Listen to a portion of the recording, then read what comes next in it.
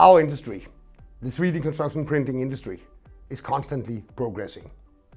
COBOD is well known for being the global leader of the industry. It's also well known that we and our customers are on the forefront of the technology. Therefore, from now on, every second week, we will share a short video interviews with one of our many global customers and their experience with using our technology. We hope that you will find these useful.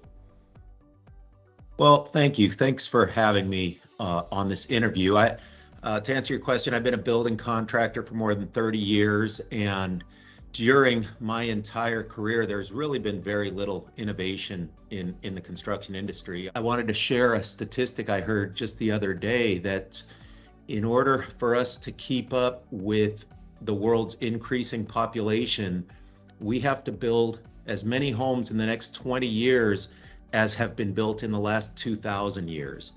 And there's just no way we can do that with the current state of the construction industry. We have to automate. We have to implement new technologies to leverage that limited labor pool while simultaneously creating an industry that's attractive to a younger generation to get into. So Emergent 3D was formed after we had a major fire in Northern California here. And the very first home we designed is called the Wildfire Restoration House. It's a 1,200 square foot, 3-bedroom, 2-bath home that we had scrutinized and ultimately approved by the California building codes. First 3D printed home, actually on-site printed home in the state of California, was built right here in Redding.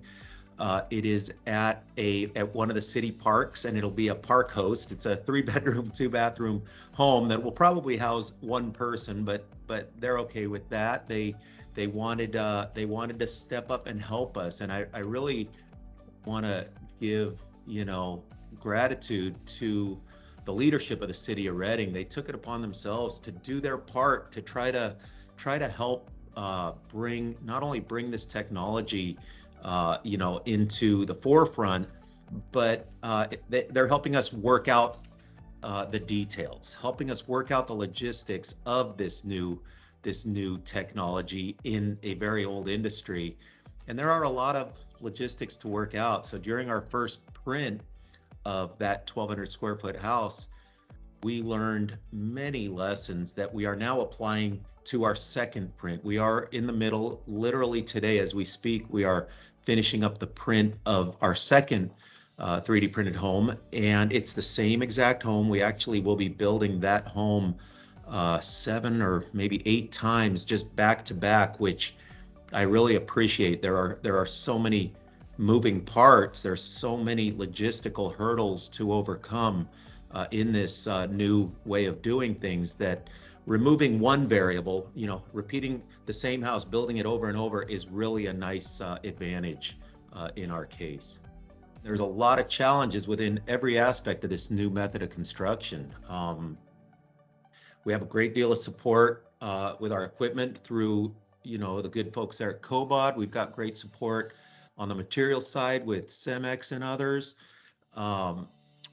However, the way that the printed structure interfaces with all of the other trade, the way we deal with the interface between the printed walls and the doors and windows to keep the weather out, to keep moisture out, these could be long-term troubles that we face if we don't address them correctly right now. And so, as you say, we really are transforming an industry, and fortunately here at Emergent 3D and with Don Ajamian Construction as our general contractor, we're working with many well-experienced subcontractors and suppliers that are helping us to address those very real logistical concerns that we've got. Well, I mean, clearly I'm betting on the fact that it's going to grow, and I believe it really will, because as I said earlier, the need is there. As more of us builders and more manufacturers enter the market, the competition is going to serve us well by improving our performance, our quality, our costs. Ultimately, we'd love to be able to save some money as we're building these things while we're building these really beautiful structures and leveraging our labor pool.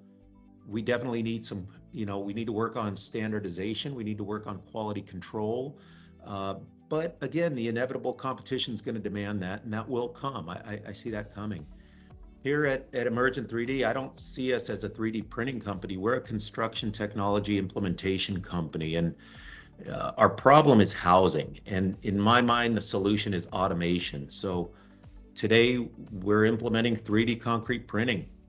I see the future only bringing more automation to the industry. I, in fact, visited, Copenhagen, spent a couple weeks and met much of the team, and it only reinforced my opinion of COBOD as the leader, because the comment that I left with, the thought that I left with when I left Copenhagen last year, was that COBOD was not attracting the best and brightest of Denmark, but they were attracting the best and brightest of the world. And I knowing that this is a new technology, knowing that we are venturing into areas that nobody's ever gone before, it's really quite assuring that we've got these highly intelligent people, these very insightful people that are on our side, and they're a phone call or an email away. And so that was quite comforting. And surely I would assume that other companies could probably say much of the same things, but COBOD has been proving it. They're growing all over the world, and they have implemented more machines than anybody else. I think by far, I would imagine probably more than all the others combined. And so I think the numbers tell the story, and we know that even though I say we are a construction company, we're not an R&D company, we're not hobbyists. I know that this industry is in R&D. So whether I like it or not, we are in the R&D phase of this industry. But I could think of no better partner to be in that level of forging this new industry than COBOD.